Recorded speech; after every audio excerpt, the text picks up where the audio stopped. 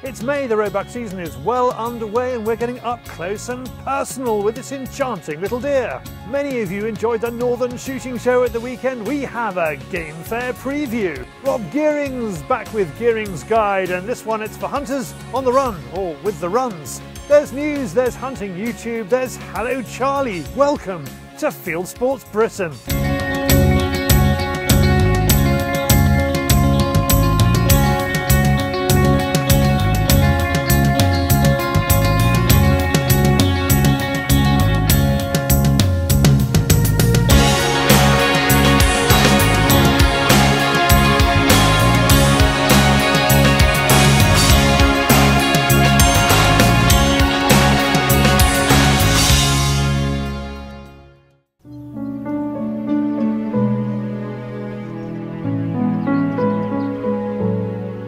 Well, this is an absolute joy. Back in time for a cup of coffee. It's not often that a stalker says to you, that Roebuck, he's going to turn up at 9:30 AM. It means a lie-in. And that's exactly what I did. The walk into the high seat is in perfect weather. That makes it the ideal day for filming, as well as shooting. The rifle and the scope are ready, the Roebuck hasn't yet appeared, and I've got time to drink in the wildlife in this part of East Yorkshire. First up, a hare scratching his face. Next, a cock pheasant shouting out his territory. And then we have a couple of gay mallards. Bang on cue, the Roebuck walks out of the wood opposite and marches slowly down the tram lines in the middle of the field. He's a good-looking cull buck, a little six-pointer, just right to take this morning, exactly the one the stalker wants me to go for.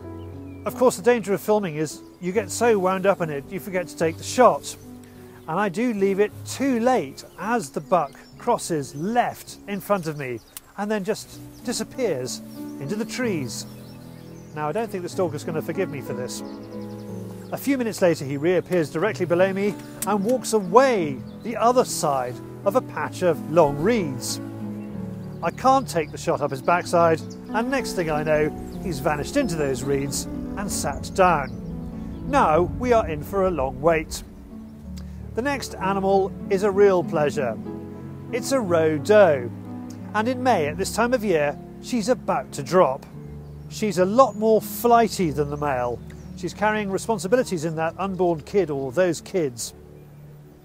Okay, let's take a break from the filming and bring you here to Germany from Yorkshire and go from hunting to amateur photographer, because a lot of you ask how we get these shots. Well, we use a setup like this. This is a diascope from Zeiss and it's a perfectly ordinary camera on top.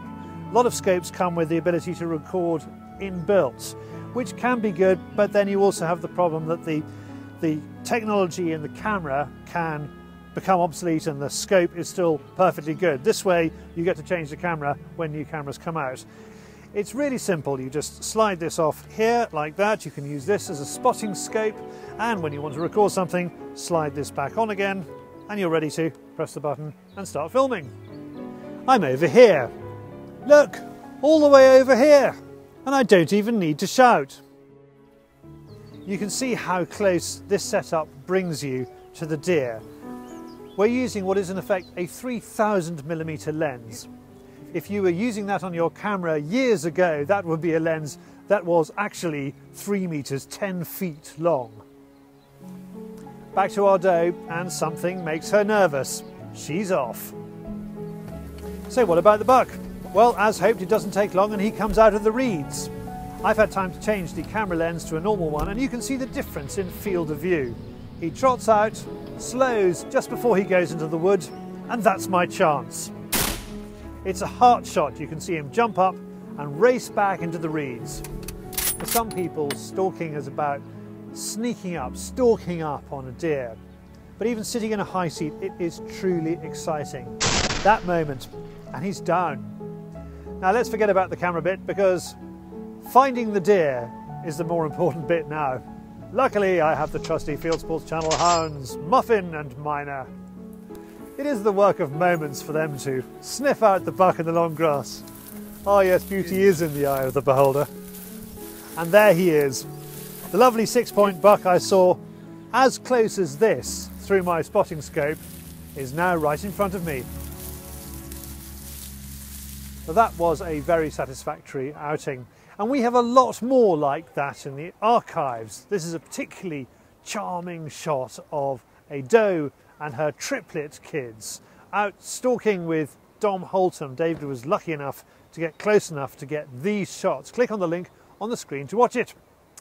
Now from something beautiful to something completely different, it's David with the Fieldsports Channel News Stump.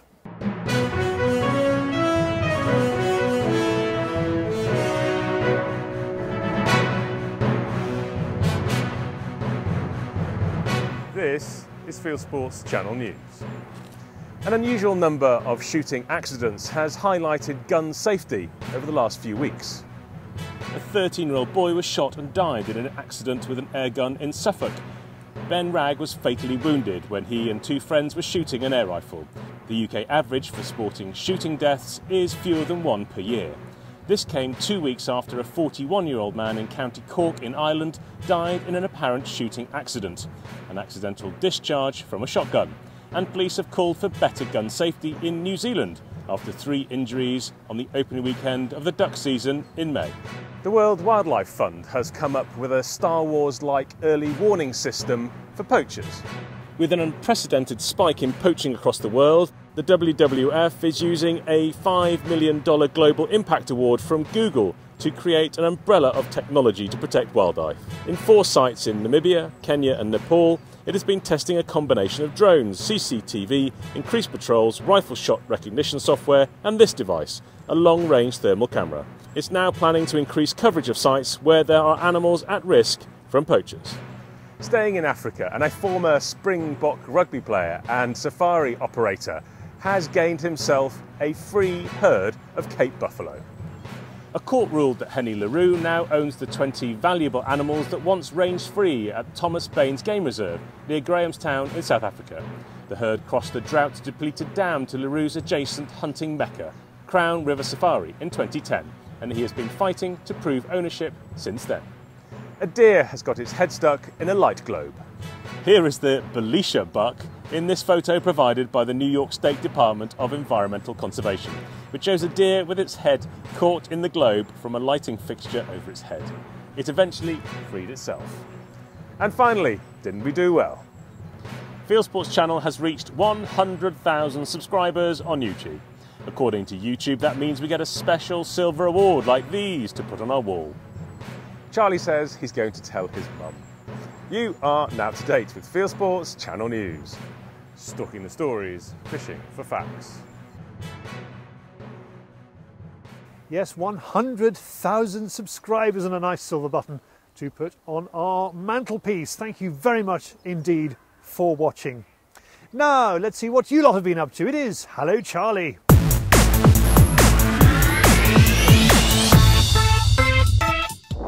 Hello Charlie, this is Eddie. I'm out here in Cambridgeshire. It's a lovely sunny morning and I managed to get myself a nice young fallow buck for the freezer. Hello Charlie, it's Andy here from North Wales with John.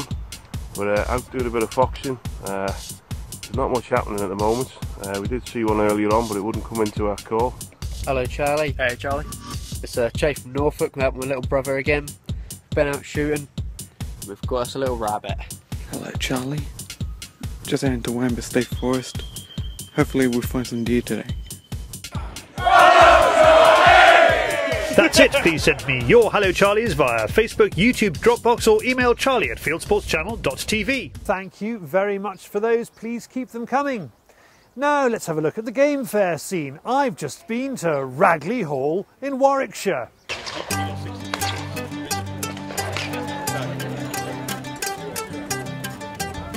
Do you remember the dog days of 2013? That gorgeous summer game fair at Ragley Hall?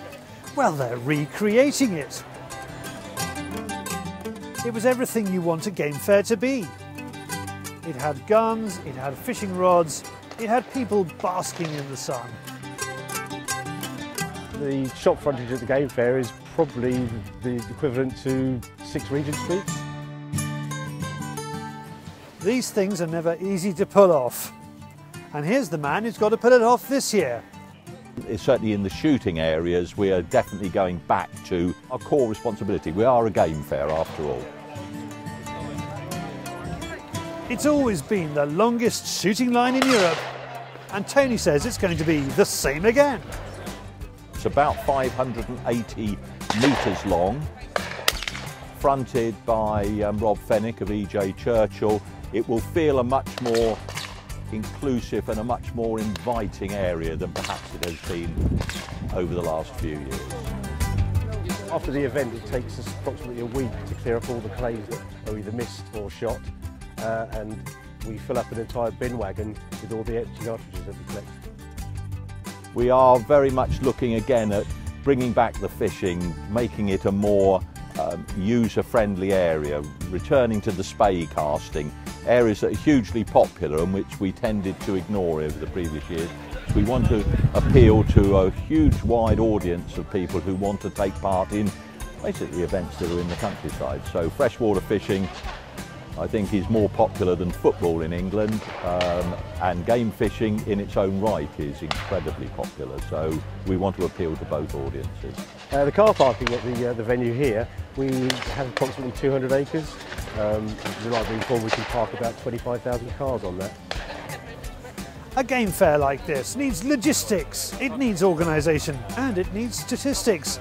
Here is a master of game fair numbers. We use approximately 500,000 gallons of water during the event, and I come from well, it's actually the smallest town in the country now, called Kempston in Bedfordshire, and it's probably about the same usage as that. We have 10,000 metres of underground water pipe laid end to end. That would probably stretch to the outreaches of Birmingham and back. Oh, nearly got the lens. Lots to look forward to at the Game Fair this year. It's on the 29th to the 31st of July 2016. Book hospitality, book camping, buy tickets at thegamefair.org. Now from the tame environment of Ragley Hall to the wilds of Kyrgyzstan, where Rob Gearing has got tips for you on hydration. Right, I'm not big on taking loads of medical stuff, but a few things that I really do always take oral rehydration powders. You can buy them from Boots, you can buy them from all sorts of places. You can see I've used that one, right? Most people come into a different environment. We're in the Tian Shan Mountains now, sort of 30 kilometres from the Chinese border. I've used that. Craig and David have also used them as well. You invariably get the shits on these things, and you don't want to ruin your trip. And if you get the salts back in your body, it really is, it's a glorified version of that with a few electrolytes in there. But if you get the shits, it will ruin it for you if you don't get the right elements back into your body.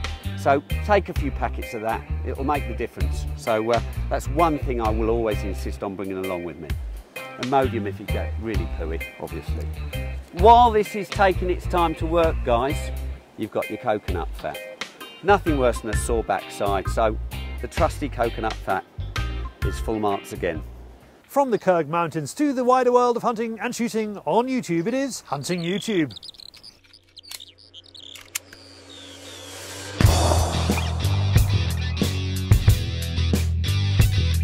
This is Hunting YouTube, which aims to show the best hunting and shooting videos that YouTube has to offer. A neat one, says viewer Nelson Freeman, and thank you for sending in this film, Nelson. Field and Stream is showing off a duck day with US legendary hunting writer Nash Buckingham's shotgun on a lake in Wisconsin. As mentioned in news, the duck hunting season is underway in New Zealand. Some 30,000 hunters turned out across the country at the start of the new season. Among the first to get a film out is Ames Limited, filming in Bay of Plenty. A viewer called Andrew sends in a film from Peter Nobes in Australia, who specialises in rabbit and fox shooting with his 5x20 and 5x18 Excite 1 and Excite 2. Australia is still not short of either of those two pest species. Shas TV offers its best wild boar of 2016 in this film, as well as other big game on driven hunts, including a doublé at deer. The opposite end of the pig hunting spectrum in this film, as Clark Roebuck boys hunting NZ get their hands on a thermal imager, the Quantum XD50S. They put it through its paces on hogs. Hirschjagd in Poland is Deutsche Jagdzeitungs TV's latest outing in Poland after red stags. Nicole and Axel score on their first hunting trip. It is half an hour and it is in German, but stay with it if you want to learn something about this kind of sport. If you have missed any of them, Sir Kaut continues his mission to take women stalking. In this episode it is Karen who is out for her first time and isn't sure whether she wants to pull the trigger. Still, she takes 2 young bucks. And finally, more Roebuck and Bockjagd. May 2016 has German hunting channel Der Eine Jäger after a season opening buck. That's it for this week. If you have a YouTube film you would like us to pop into the weekly top 8, send it in via YouTube or email me the link,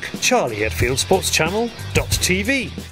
Well, if you don't like those, perhaps you'll like this. It's our clay shooting programme, Clay Sports. This month we're on the road to Rio at the Diodoro Stadium in Rio de Janeiro, where we see GB team stars Ed Ling, Alina Allen, Amber Hill, Tim Neal and Steve Scott competing in the Shotgun World Cup. We've also got Henry Hopking and he's training your brain for great clay shooting. Meet all the clay shooting stars on Clay Sports. Click on the link on the screen for more.